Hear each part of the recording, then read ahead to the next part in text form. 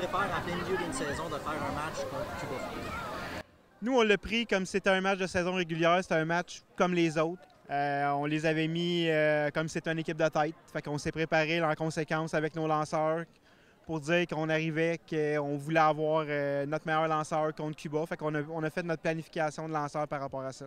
Quand vous jouez dans la saison, vous pouvez faire un petit peu de dépistage, aller voir les autres équipes. Celle-là, comment on se prépare? On le sait-tu? On a-tu des scouts? On a-tu envoyé des scouts à Cuba?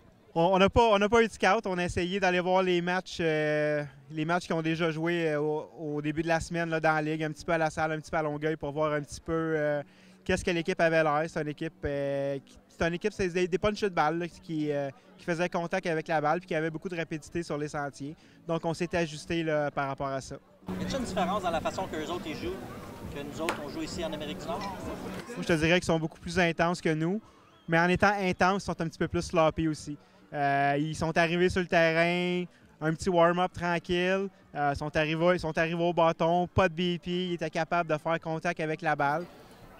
C'est peut-être la seule différence qu'il y a eu. Je ne sais pas si c'est le manque de préparation d'avant-match qu'ils ont eu à cause du retard, mais si on regarde la comparaison là, avec les deux, de ce qu'on avait vu dans les autres pratiques d'avant-match qu'ils avaient fait, c'était beaucoup plus dynamique.